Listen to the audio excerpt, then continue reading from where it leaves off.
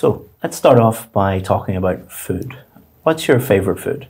I really love Asian food because I live in England, so it's harder to get Asian food around.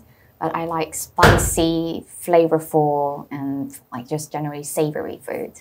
Do you cook a lot at home? Not as much as I would like to. I would love to cook more because I actually enjoy the process of cooking, but I just cook out of convenience and like because every day I've got to make sure I get my work done and then cook for my kids, which takes a lot of time. Sometimes we get takeaway, but they like it. What are popular takeaway meals in your local area? Fish and chips. It's a favorite with everyone, so that's an easy option. But generally, because of my own preference, I love just to get Thai and Vietnamese. This is something that I could just get around my local area. It's very easily sourced. How often do you eat fast food? I try to eat really healthily, but then I tend to go down the Filet-O-Fish McDonald's route when I'm traveling. So I suppose only once every few months. Now let's talk about seasons of the year. What's your favorite season of the year? Well, I love any time when the sun starts to come out. So around spring or early summer before it gets too hot. I just love a little bit of vitamin D and it makes me happier as well. So that is definitely better than the winter. What do you do when it gets too hot in the summer? Hide. I tend to also, go into any kind of buildings with air conditioning and I have the fan on every night when it's really hot. So yeah, when it gets really hot in the summer, I really need a lot of like fan and, kind of just anything I can hold with me when I go out as well. At what time of year do you normally go on holiday? I try to go outside of the school holiday season, but because I have kids, we tend to have to go during, when there's term breaks, when the school breaks. But my favorite time of going away would be during Christmas, because I much prefer to be in a warmer climate when it's really, really cold. So yeah, it's just that time before or after Christmas. Have you ever been on holiday somewhere very cold? Yes, I love Norway. It was amazing. It was just everything was like a picture perfect postcard. You could see the fjords in the distance and the what do you call them, icebergs. It was an experience, and to ride the husky sled, was also an amazing experience for me. Now let's talk about clothes. Where do you buy most of your clothes? I would like to do clothes shopping in the shop, but the reality is most of us do it online now. And I get my clothes from Zara and ASOS because I just love the hip and trendy, but also timeless look. How often do you buy clothes for yourself? I buy it more often than I should because I use online shopping and clothes shopping as a form of, like dopamine hit for me. So it's and for me, I love to express myself through my clothes. So because of that, then I need to find different clothes for different occasions. And so very often. Have you always had the same taste in clothes? No, I have not. Because I see myself as different identities throughout my life, before I became a mom, during, and then also after when work became something that I could express myself, through. So yeah, I've had different fashion tastes, throughout the ages. Now let's talk about social media. Which social media sites do you use? I use Instagram and LinkedIn because I feel like I run a business and that's where my target audience are. I built a community through Instagram, and then on LinkedIn it's where I work on my business-to-business leads. How much time do you spend on social media? Way too much. I shouldn't be spending so much time, but I find that it is once you visit social media and you post something, it's also about engaging with people to ensure that you build relationships. So yeah, a couple of hours a day. Is there anything you dislike about social media? I dislike the addictive quality about it, because so many of us are connected, through a tablet or a device now, and social media is our form of communication. So it's becoming even though it seems like you're being connected to loads and loads of people, the actual quality of your relationships with your immediate sphere, kind of falls by the side. So yeah, that's one bad side to it. That's the end of part 1 of the speaking test. So now we're going to move on to part 2 of the speaking test. Sure. I'm going to give you a cue card. You'll have 1 minute to read the cue card and prepare your answer. Feel free to make any notes during that 1 minute. At the end of the 1 minute, I'll let you know, and I'll ask you to speak for up to 2 minutes. Is that all clear? Of course. Okay. Here is your cue card. And I'll start the 1 minute preparation time. Here's a pen if you want to make any notes.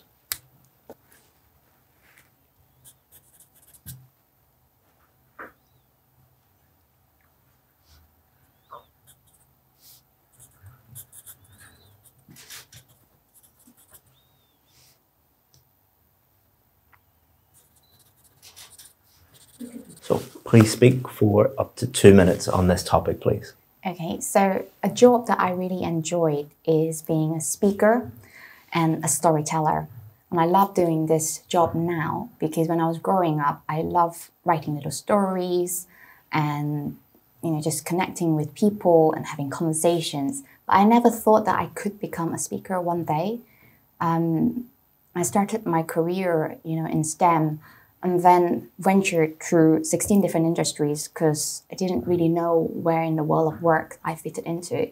But eventually I realized that all this became really useful for me to gain all the skills that I needed, in communication, and brought it all together in a field that I was deeply passionate about.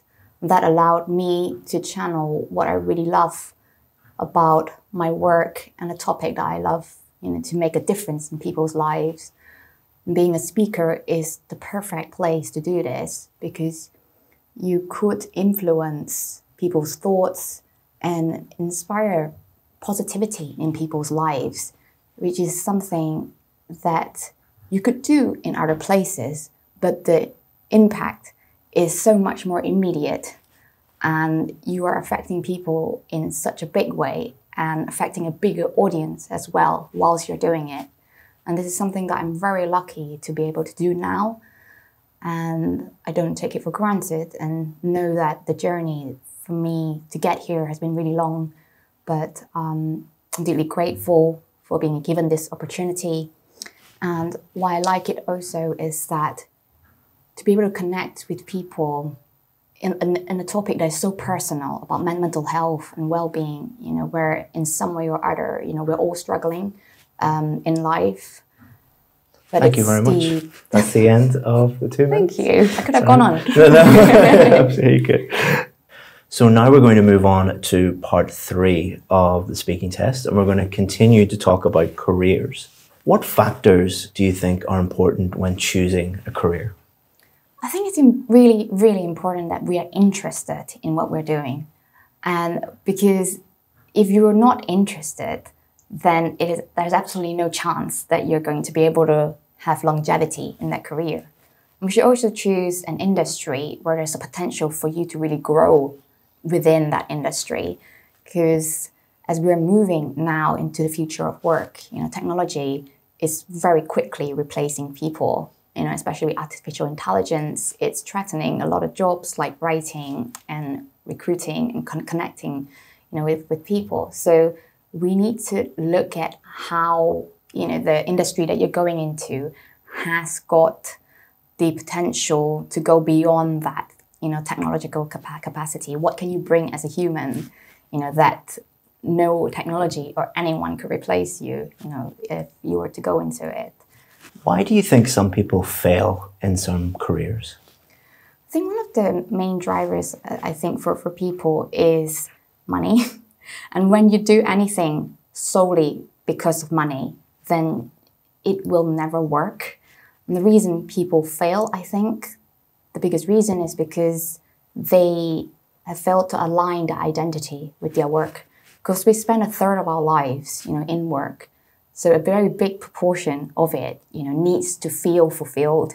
And it can only be fulfilled if you understand, what you like authentically inside, and then, go into a career But then the reality is that most people then, just jump in and figure it out, explore, and then we'll work it out, in hindsight. I guess that's what life's about. Now let's talk about working from home. In the future, do you think most people will work from home? I think it definitely seems that way anyway. After the pandemic, hybrid working is becoming more common, and a lot of organizations are offering fully remote working now, which a lot of people like. But there are also people who like human interactions, who like connections, people who live by themselves or, just need some accountability. So being amongst people could be a good thing. But I think if technology were to replace, a lot of the work, then people would actually eventually do more remote work. And finally, what are the disadvantages of working from home? Well, I guess it's the disconnection, from people, but also not getting accountability for your work. Because I think working from home requires us to have a sense of agency, and some level of organization, which some people might not have. So we're dealing with different personalities here, and I think if we were to ask people what they prefer, then there's a better chance, for like either remote or not remote work to work.